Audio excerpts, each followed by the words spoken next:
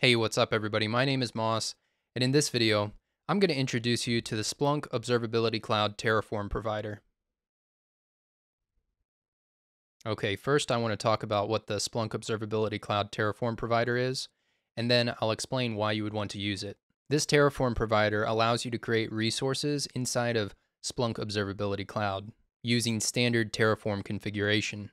And if I expand the resources dropdown, you can see all of the resources that you can create using this Terraform provider.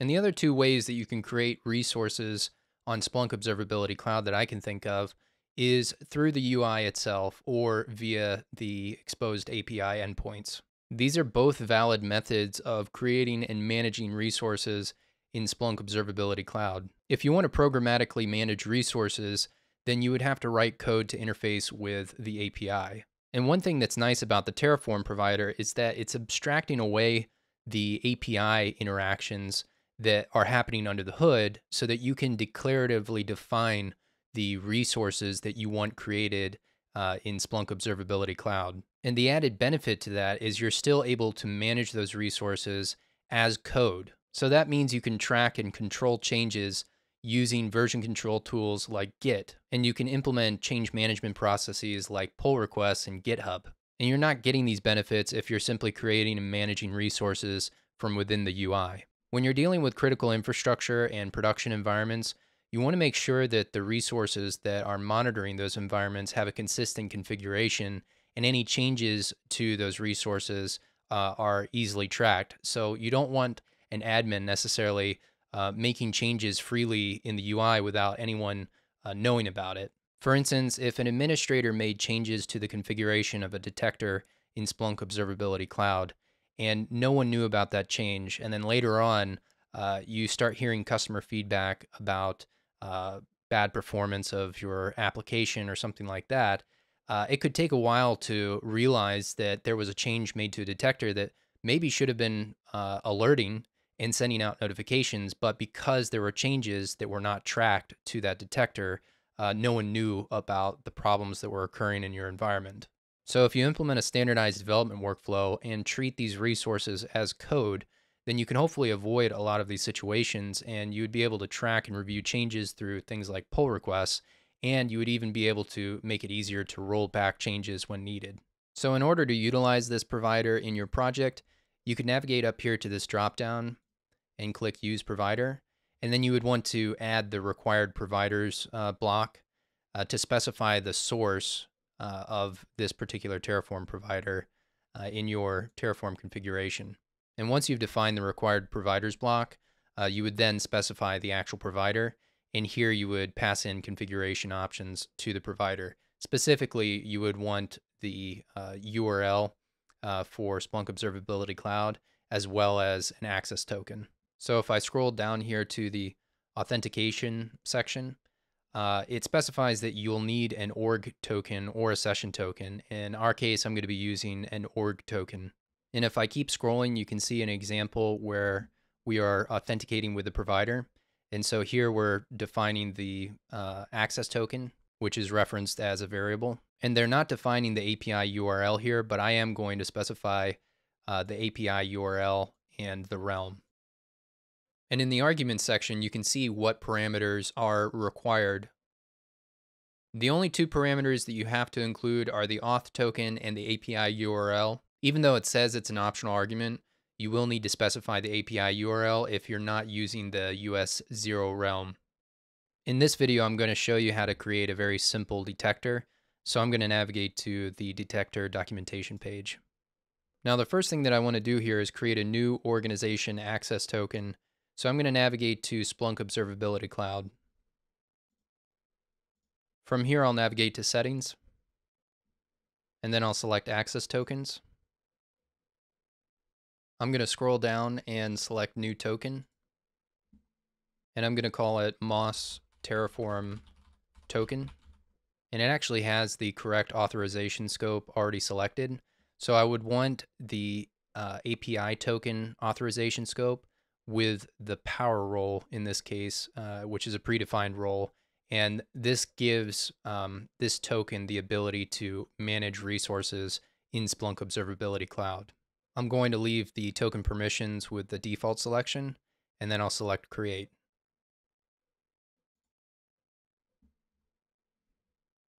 Now I already have a Terraform project somewhat drafted, so I'm going to copy the value of this token and paste it into my tfvars file.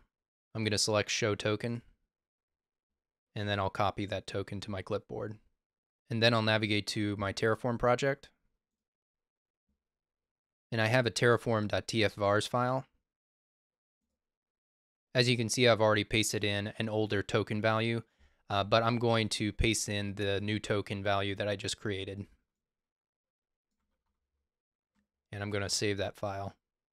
So the variable name is signalfx auth token, and that variable is defined in the variables.tf file. The variable is defined with the sensitive attribute set to true, but it's probably not a good practice to include the API, any API keys or sensitive data inside of the TFRs file. It's probably best to inject things like API keys as environment variables in the environment that you're executing this Terraform configuration file in. Or if you have a secrets management solution like Vault, that would be another alternative. Now, the other Terraform configuration that I have defined in this project is in main.tf. And this is almost exactly the same configuration that you saw on the documentation homepage when you selected Use Provider. This is just the required providers block where we're specifying the source of this provider, and then we're defining the provider here along with the auth token and API URL. And here I've specified my target realm, which is US1. Now, creating a resource like a detector from scratch in Terraform is a little tricky. So I would advise you to first create a detector and validate its configuration in the UI. Do a simulation of alerts so you know how many alert events would be created. And once you've validated the configuration, then you can take and kind of copy that configuration from the UI and paste it as a definition in the Terraform configuration. And I'll show you what I mean. Let's navigate back to Splunk Observability Cloud, and I'll navigate back to the home page. I'm going to select Infrastructure, and then I'll select Kubernetes, and then I'll select Kubernetes nodes. I'll filter this based on the cluster name, and this is the cluster that I want to create a detector for. So this Moss Terraform intro cluster only has one node currently, this 5562A node. So from here, I'll select detectors and SLOs, and I'll select create detector, and then custom detector. And I'll call it high CPU utilization for Moss Terraform intro cluster. I'm going to adjust the time to be a little bit shorter. And for the signal, I'll use CPU.utilization.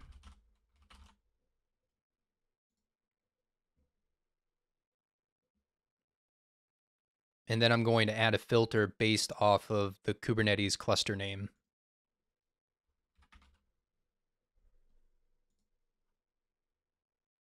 And I'll select Moss Terraform intro cluster. I'll proceed to the alert condition. And I'll use a simple static threshold. I'll say that we want to alert when we are above a 90% CPU utilization. I don't really want the trigger sensitivity to be immediate because that'll end up causing a lot of noise. So I'm going to select duration, and then we'll do, for the time being, 5 minutes. And you can see up at the top here that it has an estimated alert count of 0 over the past hour, which looks accurate when you look at the graph. Looks like we're averaging somewhere around 10% CPU utilization. I'll select proceed to alert message. I'll leave the message as default here, and then I'll select proceed to alert recipients. I won't add any recipients here. I'm just going to proceed to alert activation, and then I'll activate the alert rule. I'll select save. So now that we've created this detector, there's a little trick that will make it easier to define the detector in the Terraform configuration file. If I navigate up here to Detector Actions, I'll expand that and I'll select Show Signal Flow.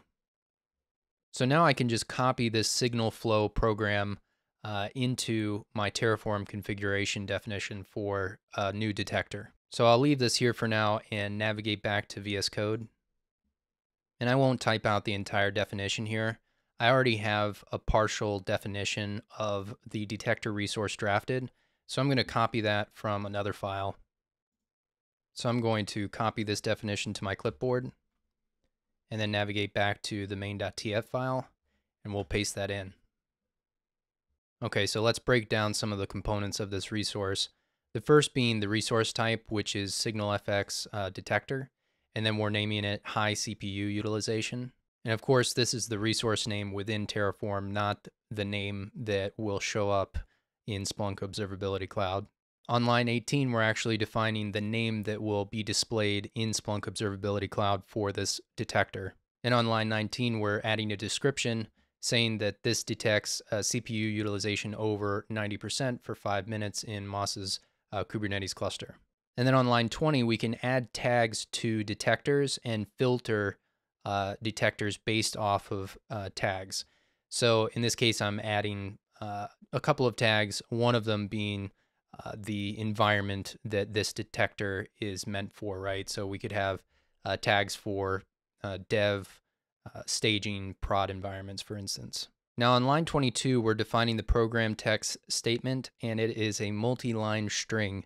And this is where we're going to copy the SignalFX program from the detector that we created in the UI into this section here. So I'll navigate back to Observability Cloud, and I'm going to copy this program here and paste it into my Terraform configuration.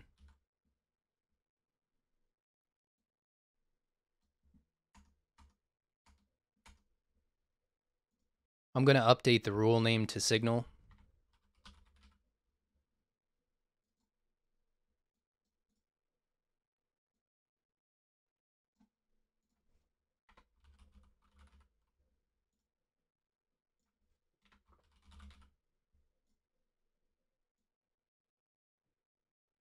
Now we have the program text for the rule, but we actually need to define a rule block, which is what we do on line 27. Now when defining a configuration for a detector in Terraform, you need to specify the program text, but you also need to specify one or more rules to match what is detected from those programs. So within a rule definition, you have to specify the detect label, and it should match one of the labels from a detect statement in the program. So there could be multiple detect statements, for instance, and then they publish a detect label. So in this case, the label would be here, the high CPU utilization for my cluster.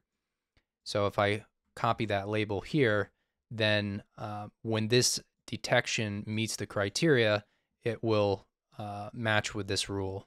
I know the severity was different when I defined it in the UI, but I'll leave it as is. Before I apply this Terraform configuration, I'm going to navigate back to Observability Cloud, and I'm going to delete the detector that I just created. So I'll close out of the signal flow program, and then up here under detector actions, I'll select delete detector.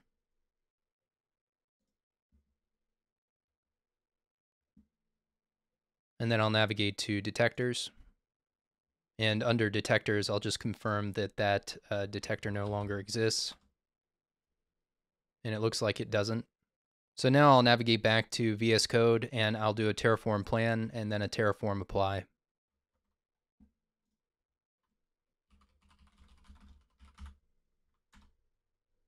And let's quickly review the output from this plan and verify that it's what we want.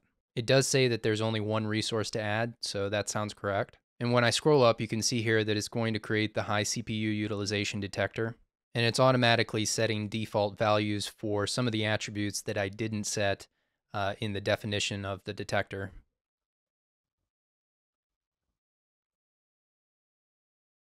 So everything looks correct in the Terraform plan. I'll go ahead and execute the Terraform apply.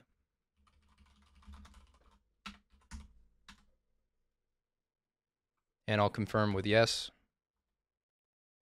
And it very quickly generated the new detector and returned that detector's ID. Let's navigate back to Observability Cloud and verify the detector. I'll quickly refresh the page. And as you can see, the detector shows up in the search results. And if I click on the signal flow tab, you can see the signal flow program that was defined in our Terraform configuration file. And it does look like it matches. And similarly, if we take a look at the alert rules and open up this rule that was created with it, you can see that the severity was set to warning as defined in the config as well. Although I didn't add it to my detector's configuration, if you take a look at the detector documentation and scroll down to their example, it's a little bit more complex, and it actually creates multiple detectors based off of the length of this clusters variable. So if you scroll down, you can see they define this clusters variable, which includes the name of a couple of clusters, and then it's creating two detectors for each of those clusters. They've also defined multiple rules and multiple detect statements within their SignalFX program. And the last thing that I want to point out here is that they're defining notifications as well, and the type of notification and who should be notified. So in this case, they're using email, but if you scroll down on this page, you can see that there's a lot of different notification formats that you can use. Email is one, Jira is another, and then you can use like standardized tools like PagerDuty and even Slack or Splunk on call. Again, just to reiterate the benefits of using the Terraform provider, if I wanted to delete this detector that I just created, I can simply remove it from this main.tf file. And then when I perform a Terraform plan, that detector would be deleted from Observability Cloud. But I could also make updates to the detector's configuration very easily. If I wanted to update some of the parameters around the SignalFX program, for instance, maybe the threshold should be a little bit lower, let's say 85, I could do that too.